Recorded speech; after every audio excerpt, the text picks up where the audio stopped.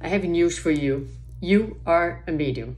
Well, perhaps that's not necessarily news to you, but the point is, you can know this and live your life completely denying or unaware of how mediumship plays a role in your day-to-day life, or you can choose to actually be aware and use it in favor of your own life and of your own progress.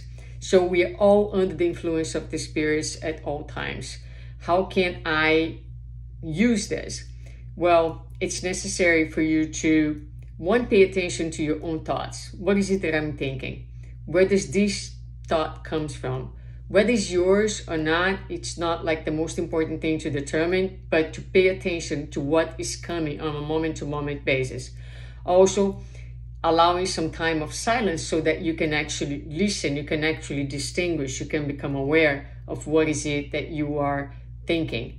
And knowing yourself, knowing what's your content, knowing where you are with your mind, what are your feelings.